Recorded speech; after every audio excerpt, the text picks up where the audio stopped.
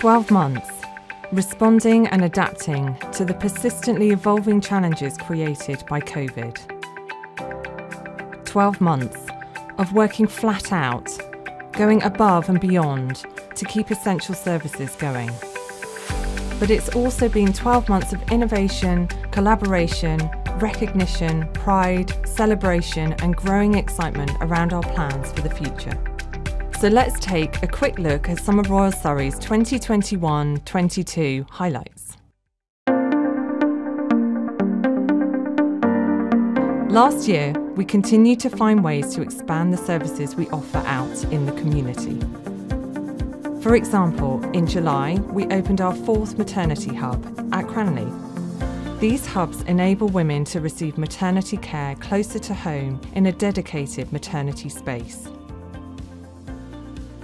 Milford Community Hospital also received a boost when it was selected by NHS England to become a community diagnostic centre. For patients, this means quicker diagnosis and reduced waiting times. Thanks to generous donations to the Royal Surrey charity, Chilworth Ward was given a beautiful, nature-themed makeover, making it more welcoming and relaxing for patients receiving treatment. In March 2022, along with our partner, the University of Surrey, we received £1 million worth of funding from the National Institute of Health Research to form a state-of-the-art clinical research facility. The funding will enable us to expand our research into new treatments for a range of serious illnesses. Last year, we initiated the planning and design of a new £25 million Cancer and Surgical Innovation Centre. We are grateful to long-term Royal Surrey supporter Jeremy Hunt MP, who is spearheading a fundraising campaign for the new centre. So the new Cancer and Surgical Innovation Centre is so important to the Royal Surrey. We've really got to take forward our surgical practice and have theatres and facilities that will take us into the next century.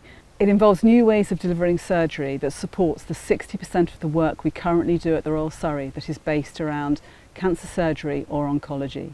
So it's a really, really important development for us. There are also some exciting plans afoot for St Luke's Cancer Centre. In fact, major refurbishment work is now underway as we expand and modernise our cancer centre while creating more clinical space to support the increasing demand for our services. Our plans to build a 600-space multi-storey car park were given the go-ahead by Guildford Borough Council, and in October 2021, we opened a new wellbeing cabin on the Royal Surrey site.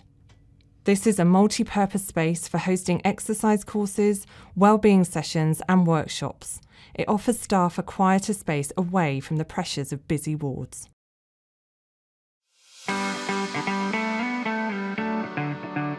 Last year, we launched a frailty same-day emergency care facility.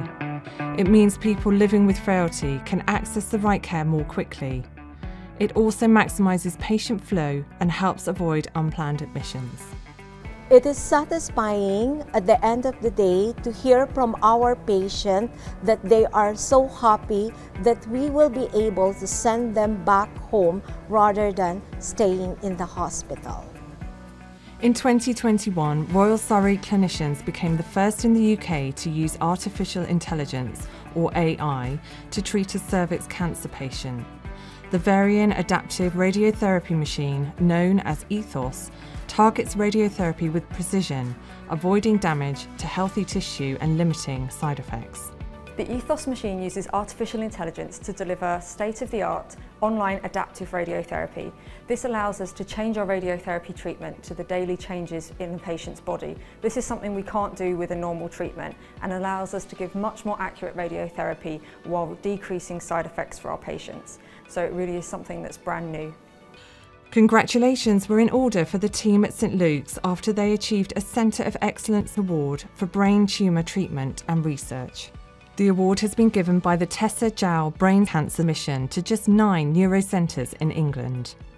This award recognised us for providing exemplary clinical practice and with a particular emphasis on putting brain tumour patients first and foremost in decision making and the ongoing immeasurable improvements in the patient's journey through this devastating disease with a positive impact on both quality and quantity of life for brain tumour patients and their families.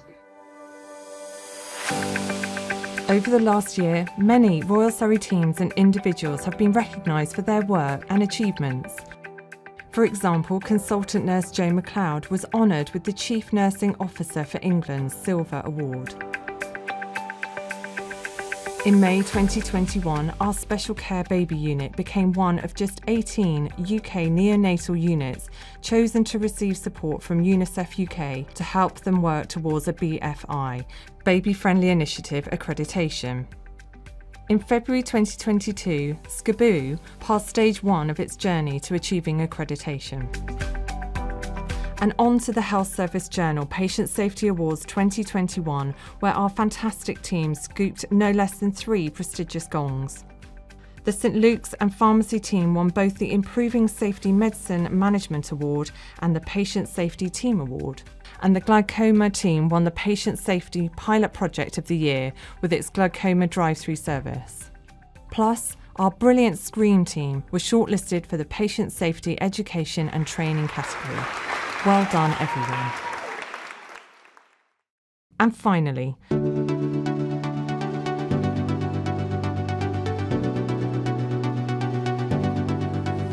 we're incredibly excited to be celebrating our 25th anniversary of St Luke's, and what a place to work. I mean, incredible staff, incredible projects and cancer treatments.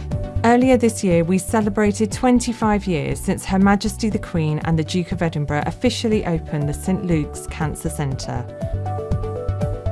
Today, Royal Surrey is a regional referral cancer treatment centre serving a population of 3 million across the southeast of England.